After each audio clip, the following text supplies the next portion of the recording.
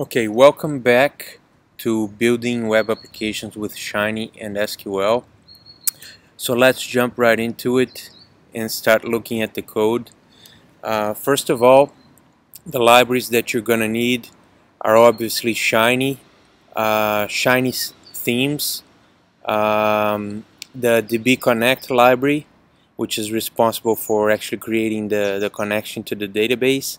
And then if you're going to be using this with MySQL, you're going to need R MySQL, and if you are going to use it with SQLite, you're going to need SQLite.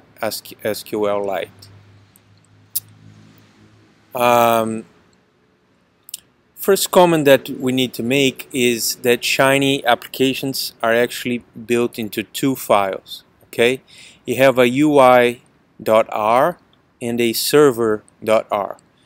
The UI.R is responsible for rendering the web page in the client side, right? So both of these obviously are installed in the server, but when the user accesses the URL, the UI.R gets downloaded to his/her computers and gets executed, and it's what will render or design the page on the client side. The server.R is going to be responsible for the logic and programming on everything that's displayed on your front end, right? So we'll see how that works as we discuss the code. So the UI.R starts here with this command fluid page, and then I set the theme to Cerulean, and here this navbar page command is what creates this navbar here.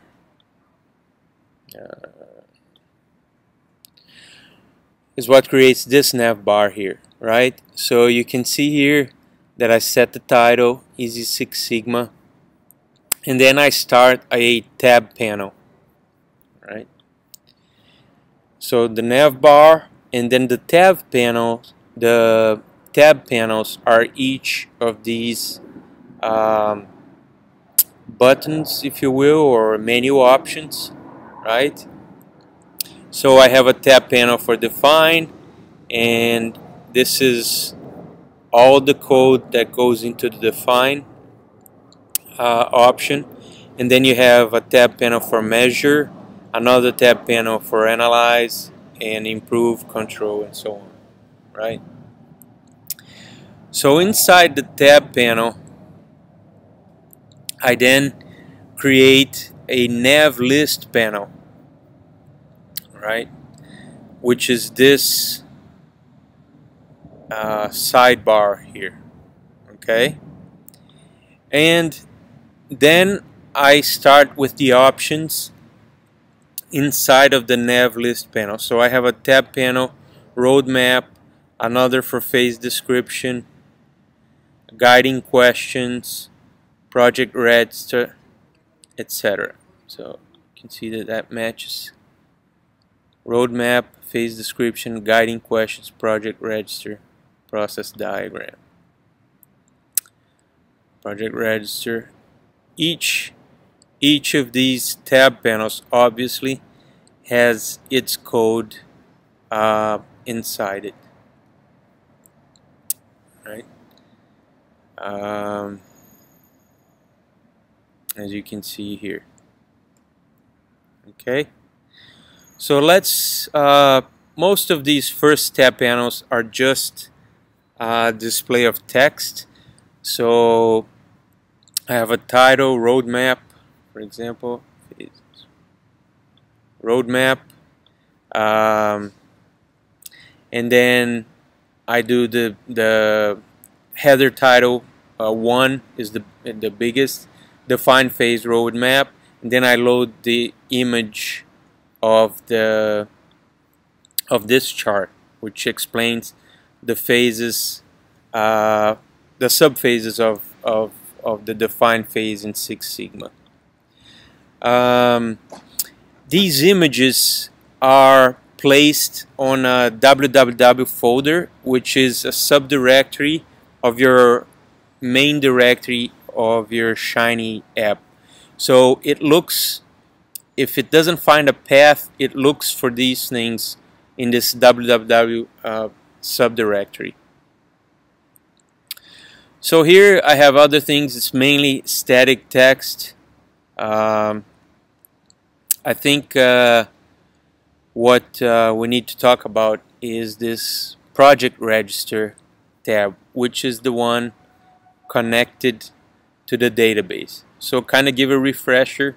I can click here, select a project by name, and then it pulls all the data from that project, the project ID, the project name, description, and it has these drop downs which are linked to other tables in the database. And then I have a button for new, update, and delete.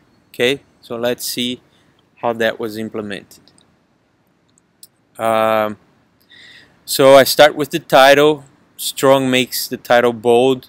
HR creates this line here, the separator, and then this is what I kind of talked about on the Ui.R. You're gonna set the placeholders.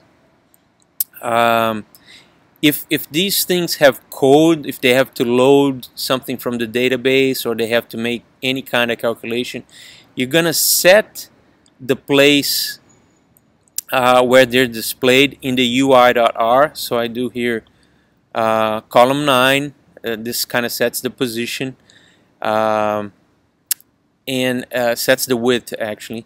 And with this command HTML output, I am setting a placeholder for this object that's called Six Sigma project ID. Okay, so then I do a separator, which is this one right here,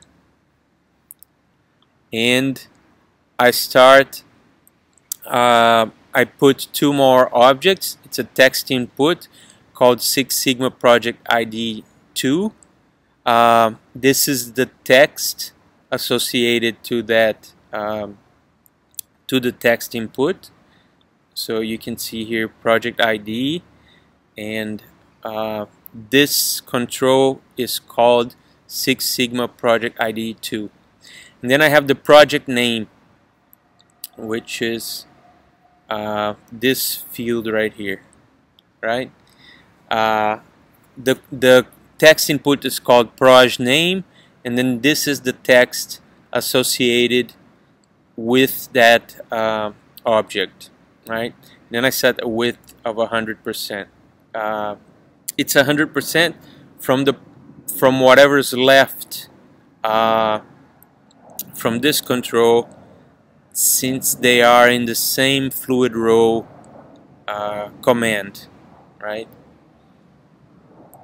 Okay. Then I have the project description and two more placeholders, HTML output, sponsor ID, and champion ID, because these two controls are going to have code associated with it to load the sponsors' names and the project champions' names from the user table in the database, right? And then finally I have the action buttons, right? Which here are the three buttons. I named one new rec, update rec, and delete rec, respectively, for new record, update record, delete record. And these are the text labels that are going to go on the buttons. Okay, so